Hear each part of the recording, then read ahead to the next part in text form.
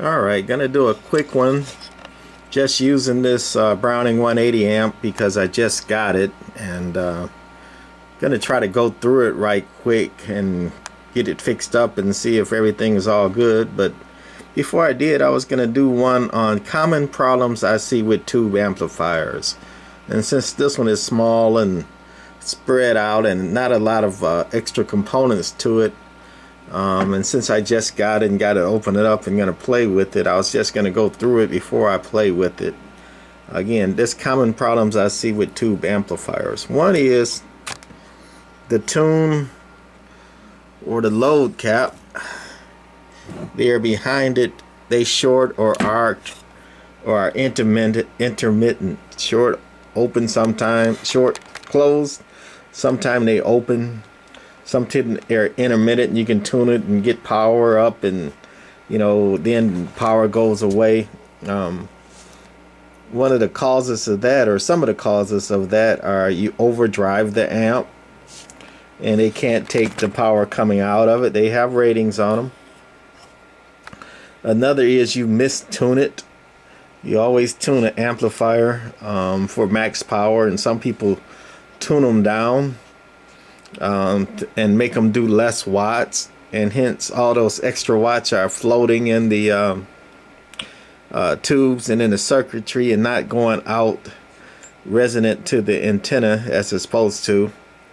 And another is if you got bad harmonics, especially from your radio going into the amp amplifies those harmonics, and those harmonics hit the tune and the load, and that extra voltage and bad stuff, they don't like it, and it kills these tune and load cap. A lot of times you could see it, see an arc or burn mark on them, or else as you're turning it, you can feel a soft spot or a hard spot or a catch or a glitch in them. So this one seems to be okay. One of the things I did find with this one, as I say, I just got it, opened it up, and this tank coil here was completely disconnected from the tune cap there. So we put some extra solder on it and soldered it up, and everything feels nice and solid now. Another thing we find very common problem with these old amps. Most of these amps are made from like the 70s and 80s during the CB boom. These tube amps and dirty relays. Here's the only relay on this, the antenna relay.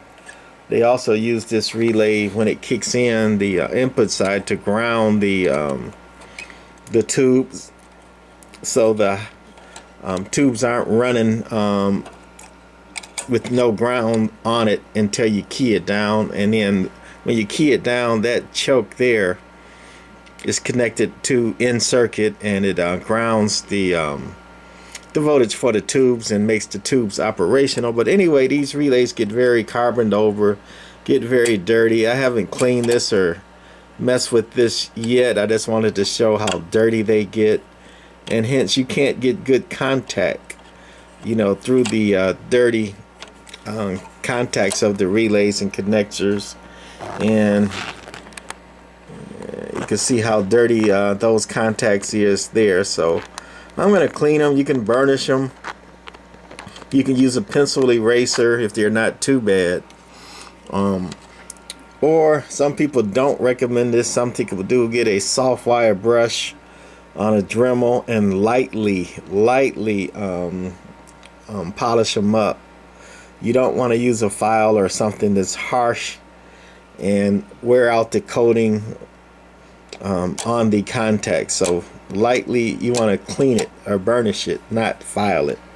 But anyway, bad dirty relays are an extremely common problem on why amps don't work. A dirty relay on the input side, the tubes are not getting drive.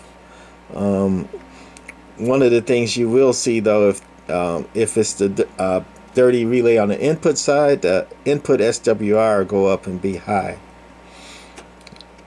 If it's on the output side, the tubes are putting the power out, but because you got a dirty contact on the output side, It's not actually going out to the antenna. It's just staying inside the amp, floating around, causing all kind of problems with the tubes, and again your tune and load cap,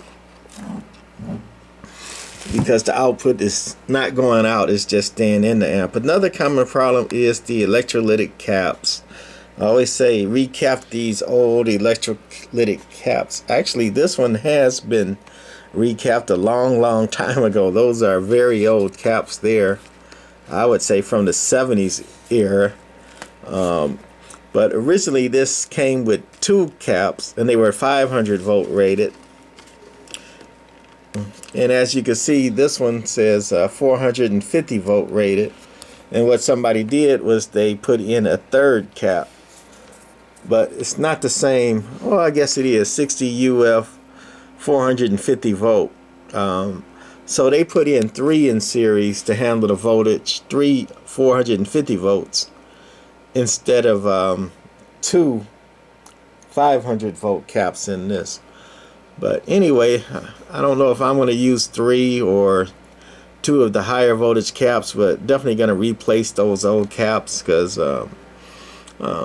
those lose their capacitance. They can short, they can blow and go off out of like a cannon. When they short, a lot of times they'll take out the diodes, which is another problem. The high voltage diodes. This one is a bridge rectifier in one case. That's all a bridge is 4 diodes in one case instead of being separate diodes. I saw online on Facebook where somebody was looking for a doubler diode, and all that is 2 diodes in one case. You know, just convenience is all. You know, you could use separate diodes, and nowadays high power, high voltage, high current diodes are extremely common, extremely cheap. They cost like a dime each. So if the diodes go, I usually replace them with separates. And if the diodes go, one of the things it actually takes out is the main power transformer. If your transformer goes, as soon as you power it up, it'll blow the fuse. And as you can see how small this transformer is in this little amp, you know, it's a little 100 watt amp. A lot of people like, how can I get more watts? You know, what kind of tubes I could use? I'm like, man, these little amps like this, the transformer is barely rated, you know, to do what it's supposed to do anyway. You run more power out of it or overdrive it and all that, you will kill the small transformer. A lot of these small amps like these little Browning 180s or small Black Cats, common problem is they kill the transformer, and how they do that is they overdrive it, overrun it, try to get too much out of it, and sure, it'll work for a little while, but it won't take long till you blow the tranny, and then you're gonna spend some serious money. And just trying to find a good replacement with the right voltages and fit is no easy task. So anyway, again, just quickly, the most common things are dirty relays, bad high voltage filter caps, sometimes blown diodes, high voltage diodes. Usually when they blow, you start blowing fuses, and then people overfuse it too, and then next thing you know, you're gonna blow the transformer if you do that. And then shorted tune and load caps, usually overdriving, or you know, got a harmonic in there, or mistuning the amp. Anyway, that's about all I wanted to go through with this one. Happy hunting out there. Bye.